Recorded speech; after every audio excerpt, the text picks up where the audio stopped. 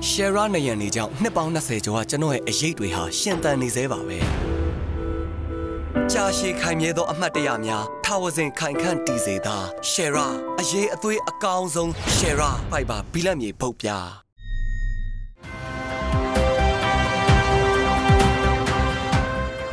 70 TV ပြည်သက်များအားလုံးမင်္ဂလာပါပြင်သစ်မှာလူ3ဦးကိုပြစ်တက်ပြီးတော့တင်းရှောင်နေတဲ့တနတ်သမားကိုရှာဖွေနေပါတယ်ဒီသတင်းနဲ့အတူနောက်ဆုံးရနိုင်ငံကသတင်းတွေကိုပြောပြမှာပါပြင်သစ်နိုင်ငံမှာလူ3ဦးသေဆုံးမှုရဲ့ပြစ်ခတ်မှုရဲ့လက်သက်တရားခံကိုရဲတပ်ဖွဲ့ကဖြန့်ကျက်ရှာဖွေနေပါတယ်ဒီဇင်ဘာ17ရက်နေ့ညပိုင်းတုန်းကနိုင်ငံအရှေ့ပိုင်းစထရာဘိုမြို့မှာပြစ်ခတ်မှုဖြစ်ခဲ့တာပါအဲ့ဒီတိုက်ခိုက်မှုကြောင့်လက်ရှိအချိန်ထိအသေးအပြောက်3ဦးအထိရှိလာပြီးတော့12ဦးဒဏ်ရာရခဲ့တယ်လို့ပြည်ထောင်ရေးဝန်ကြီးခရစ်စတော့ဖ်ကက်စတာနာကကြေညာပါတယ်ဒဏ်ရာရသူတွေထဲမှာ6ဦးကအခြေအနေစိုးရိမ်ရပါတယ်မြို့လေကခရစ်စမတ်ဈေးတန်းအနီးမှာဖြစ်ပွားခဲ့တဲ့ပြစ်ခတ်မှုနဲ့ပတ်သက်လို့ပြင်သစ်အကြမ်းဖက်တိုက်ဖျက်ရေးအထူးတပ်ဖွဲ့ကပါပြီးတော့စုံစမ်းနေတာပါအဓိကတန်တရားတရားခံဟာအသက်29နှစ်အရွယ်စထရာဘော့မြို့ကန်တဦးဖြစ်ပြီးတော့သူဟာအရင်ကတည်းကအကြမ်းဖက်မှုတွေနဲ့ဆက်နွယ်တယ်လို့ယုံကြည်စောင့်ကြည့်ခံထားရသူပါလောလောဆယ်မှာတော့အဲ့ဒီတန်တရားရှိသူကိုရဲအင်အား350လောက်အသုံးပြုပြီးဖြန့်ကျက်ရှာဖွေနေပါတယ်တန်တရားရှိသူရဲ့တိုက်ခန်းကိုရဲတွေဝင်ရှာချိန်မှာလက်ပစ်ဘုံတွေတင်စီရမိခဲ့တယ်လို့သိရပါတယ်။ပြင်သစ်သမ္မတအီမန်နျူရယ်မက်ခရွန်ကအခုဖြစ်ရဲ့ကြောင့်ထိခိုက်သေးကျေသူအားလုံးရဲ့မိသားစုတွေအတွက်ဝမ်းနည်းစာနာတယ်လို့ Twitter မှာရေးသားထုတ်ပြန်ခဲ့ပါတယ်။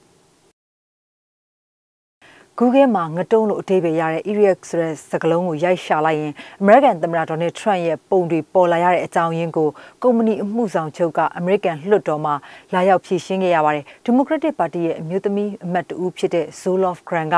Google မှာဓာတ်ပုံတွေရှာဖို့ငတုံးလို့စာရိုက်လိုက်ရင် Trump ရဲ့ပုံတွေတန်းစီကျလာကြောင်းဒါမျိုးဖြစ်ရတဲ့အကြောင်းရင်းကိုသိချင်ကြောင်းမေးခဲ့တာပါအင်တာနက်ရှာဖွေရေးဝန်ဆောင်မှုကုမ္ပဏီကြီးရဲ့အမှုဆောင်ချုပ်စွန်တာပီချိုင်ကတော့ Google ရဲ့အလုပ်လုပ်ပုံဟာဘီလီယံနဲ့ချီများပြားတဲ့ website စာမျက်နှာတွေမှာခြေရာခံထားတဲ့အချက်လက်တွေကိုစုဆောင်းပြီးတော့ algorithm စနစ်ကနေတဆင့်ရလဒ်တွေကိုဖော်ပြတာဖြစ်ကြောင်းရှာဖွေတဲ့စလုံးနဲ့ရှင်တွဲဖော်ပြမှုအများဆုံးရလဒ်ကိုအရင်ဆုံးမြင်အောင်ပြသပေးကြောင်းဖြေကြားသွားပါတယ်ပြီးတော့ရှာဖွေရေးနဲ့ပတ်သက်လို့ algorithm စနစ်ကိုပဲအဓိကထားအသုံးပြုထားပြီးတော့လူတူချင်းကဝင်ရောက်ဆွတ်ဖက်ကင်တွယ်မှုမရှိဘူးလို့ပီချိုင်ကပြောပါတယ်Trump ကိုဆန့်ကျင်သူတွေကလန်ဒန်ခီးစဉ်မှာသူ့ကိုဆန္ဒပြတဲ့အနေနဲ့ Green Day အဖွဲ့ရဲ့ American Iraq ဆိုတဲ့တချင်းနဲ့ရှင်တွဲအသုံးနှုန်းခဲ့ကြတာကလည်းဒီလိုအခြေအနေမျိုးထိဥတီစေခဲ့ဟန်ရှိပါတယ်။တရုတ်မှာတော့ Google ကရှာဖွေရေး engine တစ်ခုထောက်ပံ့ထားရှိဖို့အစီအစဉ်နဲ့ပတ်သက်လို့လွှတ်တော်မှာမေးမြန်းရမှာတော့လက်တလောအစီအစဉ်မရှိပေမဲ့လည်းအနာဂတ်အတွက်တော့ကြိုမပြောနိုင်သေးဘူးလို့ပီချိုင်ကဖြေသွားတာပါ။ဗင်နီဇွဲလားမှာရုရှားဘုံကျဲလေယာဉ်တွေဖြန့်ကျက်မှုကိုအမေရိကန်အနေနဲ့ဝေဖန်ခွင့်မရှိဘူးလို့ရုရှားကတုံ့ပြန်လိုက်ပါတယ်။ရုရှားကနျူကလ িয়ার ထိပ်ဖူးတွေကိုတည်ဆောင်နိုင်တဲ့ Tu-160 မဟာဗျူဟာဘုံကျဲလေယာဉ်ကြီး2စီးကိုဗင်နီဇွဲလားနိုင်ငံမှာဖြန့်ကျက်ထားတာပါ။ဒါနဲ့ပတ်သက်ပြီးအမေရိကန်နိုင်ငံသားရေးဝန်ကြီး Mike Pompeo ကခြားစားနေတဲ့အစိုးရနှစ်ခုဟာသူတို့ပေးဆောင်ထားရတဲ့အခွန်ငွေတွေကိုအတိတ်ပဲမရှိတဲ့စီးရေးဖြန့်ကျက်မှုတွေအတွက်သုံးစွဲနေတဲ့ဆိုတာမျိုးဗင်နီဇွဲလားနဲ့ရုရှားပြည်သူတွေတေချာနားလည်သိမြင်စေချင်တယ်လို့ဝေဖန်ခဲ့တာပါ။ရုရှားဆိုရရုံးဆိုင်ရာ Kremlin နန်းတော်ကလည်းဒီဝေဖန်မှုကိုငြင်းခံမနေပါဘူး။သမ္မတ Vladimir Putin ရဲ့ပြောရေးဆိုခွင့်ရအရာရှိ Dmitry Peskov ကတော့ Pompeo ရဲ့မှတ်ချက်ဟာကြောင်ကျိုးစီလျော်မှုမရှိသလိုတန်တမန်လည်းမဆန်ကြောင်းတုံ့ပြန်ပါတယ်။ဒါအပြင်သူတို့ရဲ့ကာကွယ်ရေးနဲ့စစ်ရေးအသုံးစရိတ်တဝက်ထဲနဲ့တင်အာဖရိကတတိုင်းလုံးကိုတင်ကျွေးထားနိုင်တဲ့နိုင်ငံမျိုးကခုလိုမျိုးဝေဖန်နေဆိုတာရည်စရာကောင်းနေကြောင်း Peskov ကဆိုပါတယ်2016မှာယူကရိန်းပိုင်ခရိုင်းမီးယားဒေသကိုရုရှားတပ်တွေဝင်ရောက်ထိန်းချုပ်ခဲ့တဲ့ဖြစ်စဉ်နဲ့အတူအမေရိကန်နဲ့ရုရှားရဲ့ဆက်ဆံရေးဟာစစ်အေးခေတ်နောက်ပိုင်းအဆိုးဆုံးအဆင့်ကိုကျနေတာပါဘရာဇီးနိုင်ငံကခရစ်ယာန်ဖျားရှိခိုးကျောင်းတစ်ခုမှာတနတ်သမားတဦးကလူ4ဦးကိုပြစ်တက်ပြီးကိုအဆုံးစီရင်သွားခဲ့ပါတယ်ဒီဇင်ဘာ17ရက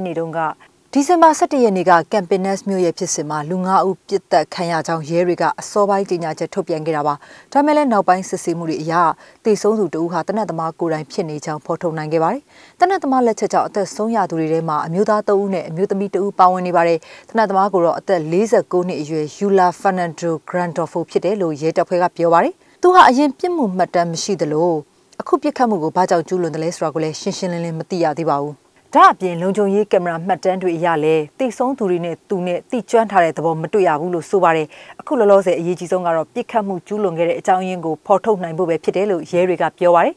Campinas မြို့တော်ဝန်ကတော့အခုဖြစ်ရအတွက်မြို့ထဲမှာဝန်내ကြေကွဲခြင်းကာလ3ရက်ကြာသတ်မှတ်ထားတယ်ဆိုပြီးထုတ်ပြန်ကြေညာပါတယ်